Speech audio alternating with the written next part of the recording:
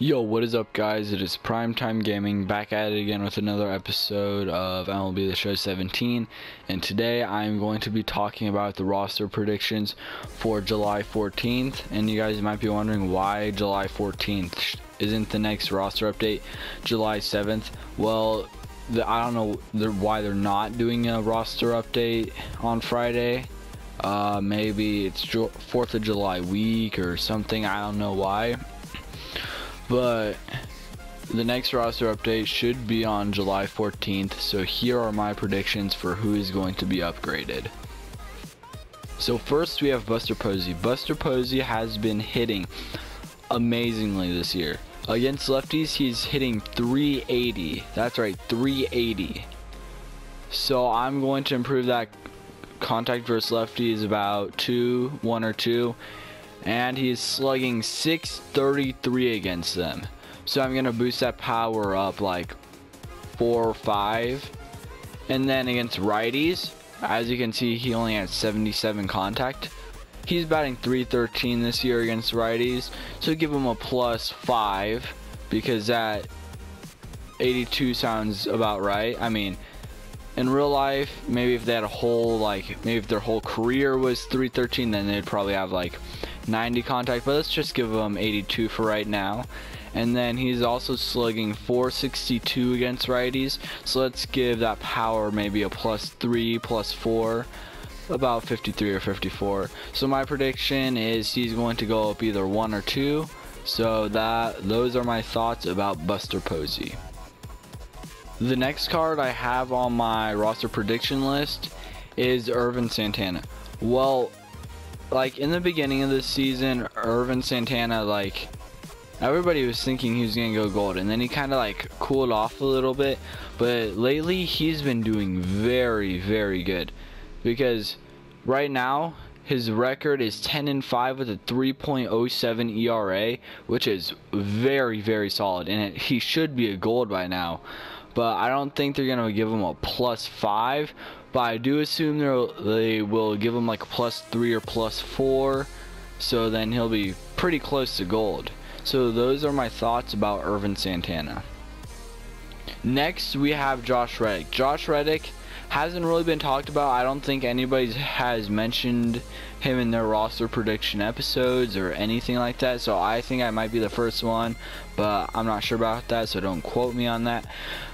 But this year he's hitting 342 against lefties, and he only has 42 contact versus lefties. Like, that makes no sense. At least bump it up by 15. So give him a +15, which puts him at 57 contact versus lefties. I know that still seems kind of low, but I don't think they're going to do anything too crazy in one roster update. But, you know, give him a +15. And then he is only slugging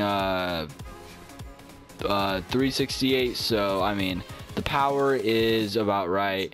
And then against righties he's hitting 308, so contact versus righties that's where it should be. And then slugging percentage, he's slugging 545, so I think they need to boost that power up by like maybe 5 would seem about right.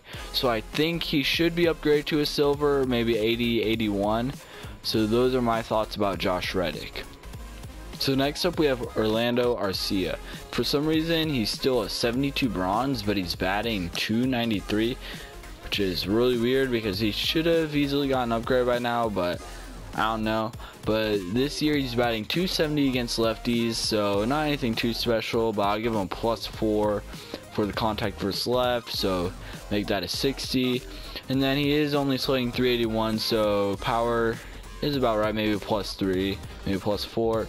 And against righties he's batting 302, so give that contact versus right at least a +15.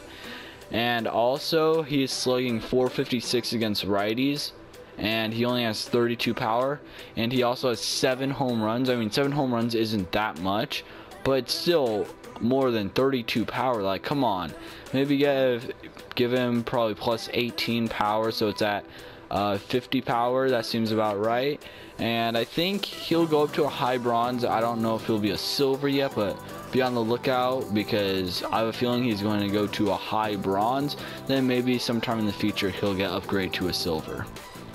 Next up, we have Jason Vargas. He, at the beginning of the year, was doing very good, and he continues to do very good. So right now he is 12 and 3 with a 2.22 ERA and with a 1.12 whip. So whip is kind of but that ERA and record are looking very good, and he's still an 80 overall silver. I don't know why. Maybe because this card, the 91 overall diamond, is keeping him from a gold, or I don't know why he's still not a gold. But be on the lookout for him. Maybe a +3 probably +3 for him, and in the future he may go up to a gold, so be on the lookout for Jason Vargas. Next up, we have DJ LeMahieu, and at the beginning of the season he started off as a gold, and then he got downgraded down to a silver because he was batting like 250, 240. He wasn't doing good, but he has changed that around, and now he's batting 309. So expect him to get upgraded to a gold again, or not again, but like back up to a gold where he originally was. I would say like 85, 86. So be on the lookout for DJ LeMahieu. Next up, we have Chase Anderson, and Chase Anderson, I haven't really heard of him this year either, but I've heard of him before, but he hasn't really been talked about for the roster updates. But he is 6-2 with a 2.89 ERA, which is very, very good. It's not anything too elite, but I do think that he should get upgraded to an 83, 84. So that means he'll be close to a gold, and he might get upgraded to a gold in the future. So make sure you guys buy a couple of him if you're interested in him, and that will move us on right to the next person. Next up, we have Jonathan Scope, and Jonathan Scope, I feel like he should be upgraded to a gold in the next roster update, but don't mark my words on that. But he is doing very well this season against the lefties. He is only batting 278, and I mean, his contact 52, I feel like that still should be a little bit higher than that, so I would say like a +6, so it'd be 58 contact. So that, you know, that seems about right, not anything too crazy. Then against righties, he's batting 303. So I would definitely improve that contact, maybe a +12, so it's 80 contact. So that seems about right. 303, 80 contact. Yeah, that seems about right. And he has also hit 13 home runs against righties, so 74 power. Yeah, maybe, yeah. He also has a 546 slugging percentage, and then against lefties he has a 544 slugging percentage, so look for that increase in power against lefties. I would say maybe a +5, +4, +5, so that seems about right. So be on the lookout because he might go gold. Next up, we have Paul Goldschmidt. Paul Goldschmidt has been doing very good this year. I mean, against lefties he's not doing that great, but against righties he's batting 333, and he's had 231 at bats. So it's not like he hasn't been really playing. He's been playing like a lot. So he's batting 333, and I would say move that contact up to a 90 because 333 is very good. And then he's also hit 17 home runs against righties, so move that power up just a teeny bit, like 3 or 4. So I think honestly Paul Goldschmidt will get a +1, maybe a +2, so that'll move him up to a 94, 95. And honestly, I think Paul Goldschmidt is one of the most underrated players, or maybe the most underrated player in the MLB, because nobody really talks about him that much as like a very good player. He's just like, you know, not really there in the top 10 list or top 20. But that is going to wrap up this roster prediction, guys. I hope you guys do enjoy this video, and leave a like if you want me to see, or if you guys want to see more of these. I don't know if I'm going to continue, only if this, we'll say if this reaches, let's do 8 likes. If this reaches 8 likes, then I will continue up with this roster prediction series.